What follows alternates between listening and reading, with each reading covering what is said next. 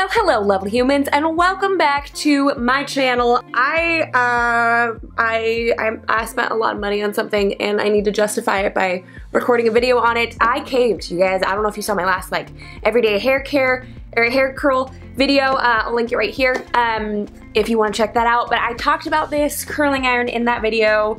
And a couple of people said it was totally worth it, and then a couple other people said, don't do it, buy something else, and I did it anyways. I caved and got the Twirl Trio, say that 10 times, Twirl Trio from T3 because I just could not help myself. I have heard amazing rave reviews about this curling iron specifically. If you've been around for a hot minute, then you know I prefer curling irons to curling wands because I like my fingertips. And whenever I use a wand, I burn the heck out of them. So I'm still old-fashioned curling iron with the tongs attached. And I had this old Conair curling iron that I had used for years and years and years, and it totally died on me. And I figured it was time for a new one. Well, I caved and got a new Conair, and it was ripping my hair out. So on Prime Day, when this bad boy, which is normally retails for like $300 something, was down to $227, I was like, I don't care. I need it. I love to curl my hair. So I figured for this week's video we would be doing an unboxing and trying it for the very first time. And I want you to know that I waited several days to use this curling iron because I wanted to make sure I had time to film it. So like the patience that it took my soul to wait to be able to make this for you guys, I just want to make sure we're all on the same page and appreciating this together, okay? I'm so excited to open this. Oh, also, hi, if you're new here, my name's Jamie. Welcome to my channel. If you're here to investigate the T3, I have no idea what I'm doing, okay? I just know that I like curling my hair, so you're not looking at a professional here by any scope of the imagination, but I'd really appreciate it if you jumped on down there and hit that subscribe button if you want to keep hanging out, because I'd love to have you. Basically, there is a 1-inch clip barrel, a 1 1/4, and 1 1/2, which are all three of the curling irons I currently own. So this potentially could replace all three of those, which would be kind of cool. My only hesitation with the removable heads is that I wonder if it's gonna make them less secure while using them because they've introduced like a break point in it, so to speak. So I'm not quite sure how sturdy it'll be when I use it, but for $227, it better be freaking sturdy. And they have something called single pass technology. The Twirl Trio is enhanced with intelligent digital technology to work in one pass. All right, we'll see about that. An internal microchip controls temperature fluctuation, ensuring even optimal heat. And then one little disclaimer I should probably share is we just recently moved to Texas and I have no idea what to do with my hair in this humidity at all. In California, my hair would hold a curl for days on end, and I have naturally wavy hair. So now that we're here, for some reason the humidity causes my curls when I use a curling iron to fall out, which I always heard the exact opposite, that humidity would cause your hair to become frizzy. That's not the case for me. For some reason, my structured curls tend to fall flat and get really, really funky looking in less than a day. So I'm hoping this single pass technology passes the Texas humidity test because I miss having my curly hair for days on end, because right now I'm having to style it every other day and that's driving me bonkers because I'm not about that life, okay? So let's go ahead and open this up. It's awarded Best of Beauty from Allure in 2019, so there's that. Okay, so we've got the base, and then 1, 2, 3 curling barrels. Oh, sweet, it comes with a little bag. I don't know about you, but I'm definitely the person that curls my hair before getting on a flight and then goes, oh shoot, I can't put this in my bag.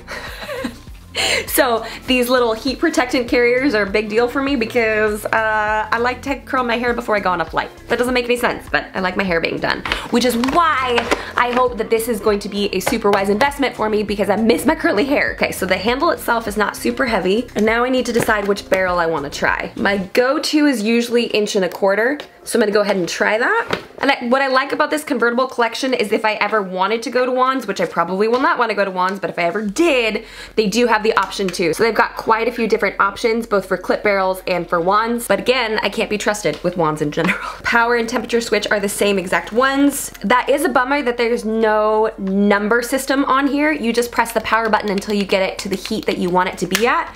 And then you just hopefully remember the temperature guide here based on your hair. Like the highest point is 410, the next one below that is 390, 350, 300, 260. So I don't like that there isn't a temperature gauge. Even on my cheapy little Conair one, I was able to twist it to get it to different points, but this one only has 5 temperature points, so that'll be interesting. So there's a little lock, unlock mechanism, which I think will hold the barrel in place better. It did take me a minute to figure out that I couldn't just rest the barrel in there, that I had to like push until I heard an audible click. Right now, the lights are kind of slowly lighting up as it shows that it's heating. I don't know what level though. Oh, I forgot my little tray. Fun little life hack. My mom actually got this for me when I was like 16. It's just a ceramic tray, and since I sit on the floor a lot to do my hair, and I naturally would prefer not to light my carpet on fire, I will rest my hot tools on it. It'll be interesting to see if we can get this one to work because it's a slippery slidey. But it's a great way to protect your carpet, and it's a cute little trinket tray, but it's just large enough for my straightener and my curling iron if I happen to be using both.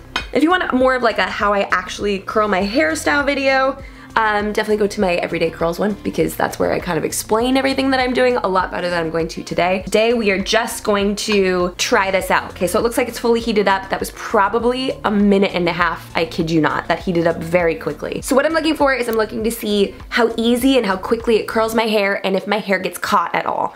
Now some of this could be user error. I have not used this before, and I can't believe I'm filming me using it for the first time on camera, but it is what it is. It is slightly heavy, like the barrel has a nice weight to it, but it'll be interesting to see if it annoys me after a while. You know, some mugs, I'm totally gonna tangent for a second. Do you ever base how much you like a coffee cup based on its weight? Do you know what I'm talking about? How some of them are like super heavy or some of them are too light? Let me know down below if you understand where I'm coming from. And I have no mirror in front of me, so you guys are it. All right, so far the tong moves nicely, and I love the end of this. I'll show you guys in just a sec. No. First impression. That is a delightful curl. I did find the ends of my hair as I was trying to slowly work it off get caught on this a little bit, but I wonder if as I'm going it will become easier and I'll learn to avoid that. But that was a little bit of a bummer because it did invert my curl just a teensy bit. This tip is cool to the touch, which is really nice, but it's also a little concave, so it's a great place to rest my finger. I'm working the barrel down my hair strands, so I do like that. It'll just be interesting to see if I continue to catch my hair on that. See? So nice. Because none of my other curling irons have a flat piece right there. All right, so let's check this unwind.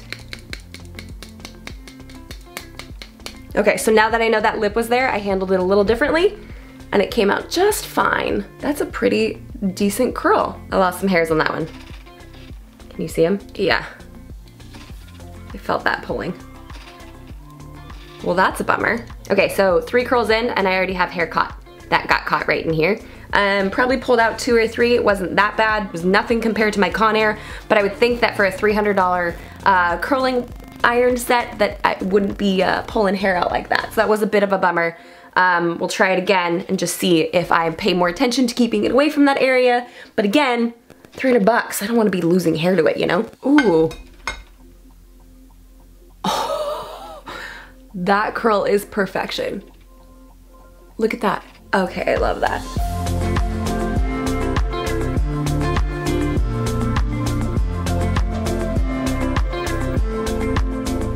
Okay, so I'm just gonna spit out a couple thoughts real fast on how I'm liking this. So my hair is not caught since. I say that and I just found 1 hair in here. I also like the pressure of the tong or the clip is consistent the whole way down. So even if I have a larger piece of hair, it doesn't, the end, like the itty bitty bits of the ends of my hair don't automatically fall out when I get to the end. So like, for example, that's actually a pretty wide but thin section. But watch, I get all the way down to the very, very end like this, and there's like barely any strands there, right? In my other curling iron, that would fall out. I would have to sit there and hold it to make sure everything stayed in place.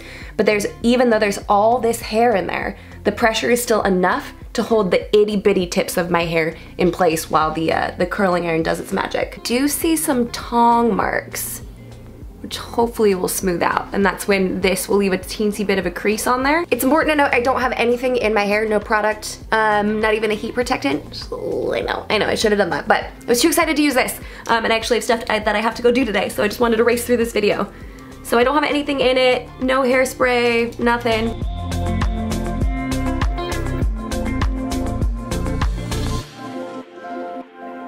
Here here is the curled look. I do anticipate these curls falling out a little bit. Just as a reminder, this is the 1.25 inch. I do anticipate this loosening as the day goes on, so I know that's gonna happen. I'm gonna go ahead and blast this with a little bit of hairspray, and then I'm not gonna touch it for a little bit to let these curls cool and really lock into place, and then I'll probably do some finger combing through my hair. So I do expect this to loosen up a lot. So it'll just be interesting to see if these curls can withstand the Texas humidity, because my other curling iron doesn't seem to be doing the trick. But if these do fall out because of the weather, then we'll just know that Jamie can no longer have curly hair since she moved halfway across the country. It's just like no longer an option. So my thoughts. 1, it's heavier than I'm used to, so I think it'll take some getting used to. 2, the placement of the power button. I knocked this guy like 5, maybe 6 times while curling. So it just happens to be right where my hands are. The good news is it didn't change anything, but I could hear the click and then I panicked thinking, oh my gosh, did I just make it hotter or did I accidentally turn it off? So it is pretty easy to hit, but it doesn't end up really doing anything. It seems like you have to apply pressure for a little bit longer of a period of time, but it did take a little bit of getting used to. I obviously did lose a little bit of hair to this lip right here, but once I was aware that that could happen, I ended up just kind of holding my hand slightly differently and only lost like 1 or 2 more hairs after that. Nothing like my Conair that like rips out giant chunks, so I call this already pretty successful. Oh, I don't like, here, listen. It's kind of squeaky. It's kind of annoying, and that could just be just this one, I'm not sure, but I didn't care for it. But I think the best way to give like a fair and honest review is to see how this looks after a few hours. So I'm gonna leave the video here. Again, I'm gonna spray it. I do anticipate these falling out just a little bit, but hopefully they will stay a lot longer throughout the day. So I will go spray, finger comb it a little bit, and get back to you later on today with my full thoughts to see if this thing is really worth $300 something.